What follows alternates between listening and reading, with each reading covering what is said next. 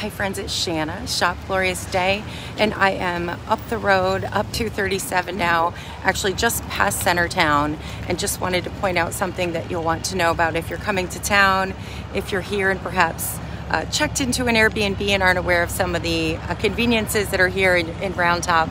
I'll just point it out to you. Also wanted to give folks just a view of a sense for the happenings, and that there are a lot of folks in town for the show. But let me just point out, behind me you see the Round Top Mercantile.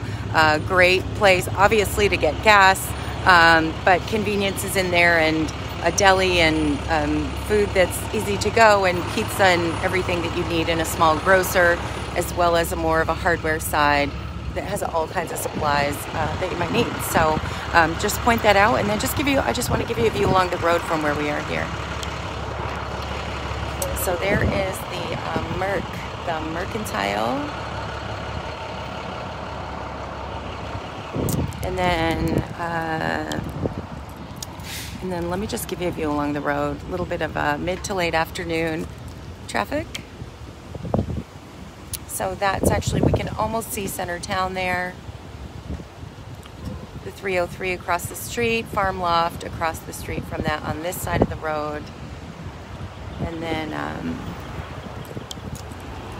we'll take a stroll past the cars, why not? Mercantile there.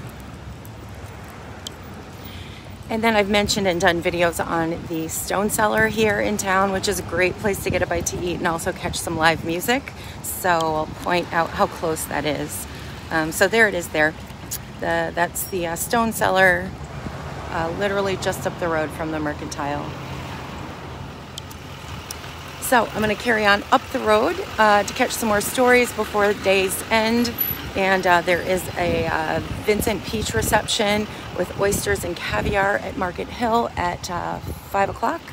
And considering maybe having dinner at Market Hill also. So if you don't have plans for dinner, message me, or maybe meet me here. Maybe we'll see you at the Vincent Peach event in just a little bit.